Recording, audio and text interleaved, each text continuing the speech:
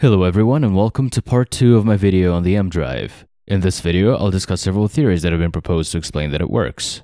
If you're interested in learning about why it's considered to be impossible, as well as hearing about NASA's latest peer-reviewed paper, just please go and check out part 1. If you want to hear about a specific theory, I'll have links in the description with time codes for each of them. So let's get started. Number 1. Really all you need to defeat Shawyer's theory is the thought experiment I did in part 1. Conservation of momentum is violated, and classical electromagnetism can be proven to conserve momentum, but still, it'd be nice to have an explanation of what is actually going on. The claim is that as microwaves move from the smaller end to the larger end, their wavelength becomes smaller, they become compressed, and as they move from the larger end to the smaller end, their wavelength becomes larger, they become stretched. This is supposed to be because the Emdrive is an asymmetric waveguide, and a waveguide does exactly what it says on the tin. It's a little questionable, but I'll take it at face value. He then invokes a relation from quantum mechanics, that the momentum of a photon is inversely proportional to its wavelength. Thus, the idea goes the photons impact the large end more forcefully than the small end, so there's a net force, or thrust. One problem with the argument is that this is a very complicated macroscopic object.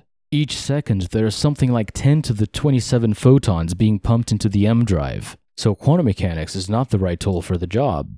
For instance, some of these photons will get absorbed by the sidewalls.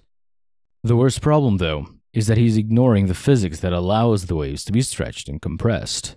Put another way, if an electromagnetic wave of shorter wavelength has more momentum, where did the extra momentum come from? Copper is a conductor. Its atoms are arranged in a lattice. Some of the electrons are free to move and roam the entire material. That's why it conducts electricity so well. When a microwave hits a piece of copper, the electromagnetic fields accelerate the electrons on the surface of the metal. These electrons then emit radiation of their own. The final result is a combination of the original wave with the re-radiated one. For the case of copper, this happens very fast, and that's what allows it to guide waves in the first place. Shawyer's error has now become clear. As microwaves bounce around inside the cavity, electrons in the sidewalls will also slosh back and forth. It's almost as if the wave had to push against the sidewalls to propel itself towards the large end. When this effect is taken into account, the thrust disappears. Number 2. McCulloch is a British oceanographer who has proposed to explain the Emdrive via modified inertia by a Hubble-scale Casimir effect, or MIHSC. The idea goes back to something called Unruh radiation, which is a rather counterintuitive prediction of quantum field theory. What it is, and I'll state this very carefully, is the following. Imagine you're in a spaceship equipped with a particle detector and accelerating at a constant rate. The Unruh effect is a statement that your detector will click at the same rate that it would if it were immersed in a gas at the so-called Unruh temperature, which is proportional to the acceleration. Sometimes you see people describing this like, an accelerated observer sees a thermal bath, but that's too sloppy for the purpose at hand, and you'll see why in a minute. This effect so far has not been detected experimentally, and it probably never will, because the constant of proportionality between acceleration and temperature is extremely tiny. In order to get an Unruh temperature of about 4 degrees above absolute zero, you would need to accelerate at about 100 quintillion Gs. That's 1 with 20 zeros in front of it. McCulloch claims that this effect is responsible for inertia. He invokes the Casimir effect, which is a quantum mechanical attraction between two parallel conducting plates due to the fact that only certain wavelengths of light are allowed between them. It's also a tiny effect, but this one's actually measurable. The experiment was performed in '97 by Lemro. For plates separated about 1 micrometer, he measured a force of about 30 nanograms. That's the weight of a grain of pollen, and it diminishes very rapidly with distance. There's just one more thing I need to explain before I get to the meat of things. There are regions in the universe whose light will never reach us. This is because the universe is expanding and light hasn't had enough time to catch up with us. These regions are covered by what we call a cosmological horizon. Something similar happens if you're accelerating. Some regions of the universe will be hidden from you, covered by what we call a Rindler horizon. Now I'm ready to explain to you what this MIHSC thing actually is. The claim is this. Unruh radiation, that radiation seen by an accelerated detector, can only come in wavelengths that fit between the cosmic horizon and the Rindler horizon. That's a rather strong assertion made without justification. There's no physical mechanism that would cause this, but I'll take it. He then says that unwave radiation pressure is the cause for inertia. Let's check the standard textbook for this kind of stuff, which is Burrell and Davies. Davies, by the way, was one of the guys who discovered the Unruh effect. In page 54, they say this: "It is often stated that a uniformly accelerated observer will see thermal radiation. However, both accelerated and unaccelerated observers agree that the stress-energy momentum of the field vanishes. In layman's terms, what they're saying here is, Unruh radiation does not exert pressure. That's why it was so important for me to define it very carefully before. But even if it did, we'd be looking at a tiny correction on top of a minuscule effect. Not a dramatic, everyday observation like, things have inertia. He never calculates a large effect, by the way. He just assumes that it's there. And by the way, the final product of his paper is a force that resists acceleration. If you believe in forces, you believe in F equals ma, which means that you believe that objects won't change their state of motion unless acted on by a force. In other words, you already believe in inertia. McCulloch's argument is circular. MIHSC is not even wrong." Number 3. Finnish physicist Arto Annila, hope I'm pronouncing that right, has suggested that the Emdrive does have an exhaust made up of photons that destructively interfere with one another. He mentions the two-slit experiment. If the crest of one wave meets the trough of another, they interfere destructively and cancel out. So the exhaust of the Emdrive would comprise photons that are destructively interfering everywhere. Here's the problem though. If the photons destructively interfere everywhere outside the cavity, the probability of finding them anywhere outside the cavity is 0, which means that in every sense of the word, they're just not there. And even if they were, this would be a photon thruster, so you'd still have to pay 300 megawatts for each newton of thrust. Number 4. The idea of using the quantum vacuum for propulsion is not new. The first time I saw the concept was in a 1986 book by Arthur Clarke, The Songs of Distant Earth. It's a good book, by the way, you should read it. What people were talking about back then was the so-called zero-point energy. There was this idea that 1 cubic centimeter of vacuum contained enough energy to boil off all of the Earth's oceans. Physicists never really believed this, but over time it became clear that this view of the vacuum can't possibly be right. First of all, these were all very naive quantum field theory calculations. Quantum field theory doesn't know about absolute energies, it can only tell you about energy differences. So strictly speaking, you can't use it to predict the energy of the vacuum. Secondly, the energy of the vacuum has actually been measured, for example by the WMAP satellite, which looked at the cosmic microwave background. Its value is not astonishingly large, it's astonishingly small. It's only about a joule per cubic kilometer. You may have heard of it before. It goes by many names these days. Cosmological constant, dark energy, it's all the same thing.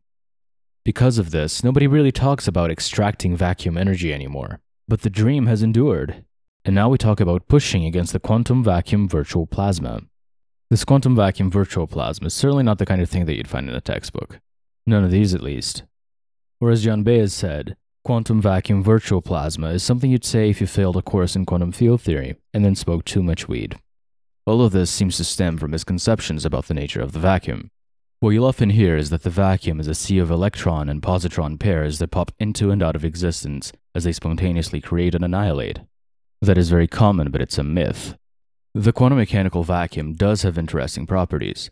To discuss them, we often employ what are called vacuum diagrams. If interpreted carelessly, they make it seem like this seething, frothing sea of particles view of the vacuum is correct. I won't get into too much detail into how they work, but the basic idea is that these lines really represent terms in a mathematical expression rather than literal particles, which is why they're called virtual particles. We know they're not real particles because we invented them. They're part of a mathematical machinery for computing useful quantities known as perturbation theory. Depending on the details of how you apply this method, you get different types of virtual particles. Some of them may even be completely fictitious. For solving certain problems, you may choose a different method with no virtual particles at all. For example, the Casimir effect is typically calculated without any reference to virtual particles whatsoever. If you're getting lost by now, a good rule of thumb is that any particle you can directly interact with, any particle you push, pull, and so on, is a real particle, not a virtual one. There are other problems with the idea of using the vacuum for propulsion like a boat uses the water. One of them comes from special relativity. Our extremely successful theories of particle physics all hold that the vacuum is the same whether I'm standing still or sitting in a moving train. Harold White suggests that momentum is conserved if you push against the vacuum, provided there's a wake in the vacuum. That presumes that special relativity is wrong in a very deep way. The observer in the station would have a very different view of the vacuum than the observer in the train. If you want to keep special relativity, you must create real particles and toss them out the back. I possess one device capable of doing that. But in fact, the mere possibility of having more than one vacuum state has far-reaching consequences for particle physics. You may have heard of the Higgs mechanism, which not only gives elementary particles mass, but also changes what kinds of forces and particles exist in the universe. Without this mechanism, the electron would be massless and atoms would not exist. It all happens because there's more than one vacuum state. If, as Harold White suggests, there were lots of different vacuum states, just like there are lots of different states of water in a swimming pool, the universe would likely be a very different place. In his latest paper, he also suggests that pilot wave theory may have something to do with it. There's no calculation to support it, though. He just asserts it. Pilot wave theory really deserves a video all for itself, but for now I'll just state, all of the arguments I just gave follow through even if a pilot wave theory were in fact correct. So pilot wave theory can't rescue the quantum vacuum thruster. Number 5. I've seen the suggestion floating around, but I don't know who came up with it first. Could the Emdrive be pushing against dark matter? I'm going to ignore that dark matter is incredibly difficult to interact with. So far, we haven't been able to do it, even with the most sophisticated detectors we could build. The big problem is that there simply isn't enough of it. In the entire volume of the Earth, there should only be 1 kilogram of the stuff. Even if we had no problem interacting with it, a dark matter propeller that could reproduce experimental results from Eagleworks would have to be about 1/4 of a mile wide. Could it be pushing on some other kind of matter? Not dark matter, but something even more elusive, something even gravity can't sense. Unless general relativity is extremely wrong, gravity is a universal force. If you can interact with something, so can gravity. If there existed particles that did not interact with gravity, we'd never find out about them, with an Emdrive or otherwise. Number 6. The Mach principle is a very old idea. Imagine a bucket of water. If you spin it, the surface of the water will curve because of the centrifugal force. But what happens if you rotate the rest of the universe around the bucket? Mach's principle is the idea that the water will curve too. Inertia would be, in some sense, the effect of some interaction with the distant stars. To be clear, general relativity doesn't satisfy this, but it's at least conceivable that some other theory could. To date, however, no Machian theory has appeared that is as experimentally successful as general relativity. There have been suggestions, notably by James Woodward, that if the Mach principle were correct, a reactionless space drive could be built. That's not true. A theory based on Mach's principle would also have to deal with Newton's theorem. The mere fact that there are no special places in the universe means the momentum is conserved. What's more, it's locally conserved, which means the momentum cannot be instantly teleported all the way from here to the distant stars. It must be carried there by something. So we're back to a photon thruster. So there you have it. I hope I've given you a taste of just how hard it is to come up with a theory for the Emdrive that makes any sense. Since there is no theory and no reliable experiment, I hope I demonstrated to you that skepticism of the Emdrive is not at all the most unscientific approach. Thank you very much for joining me. I'll see you next time.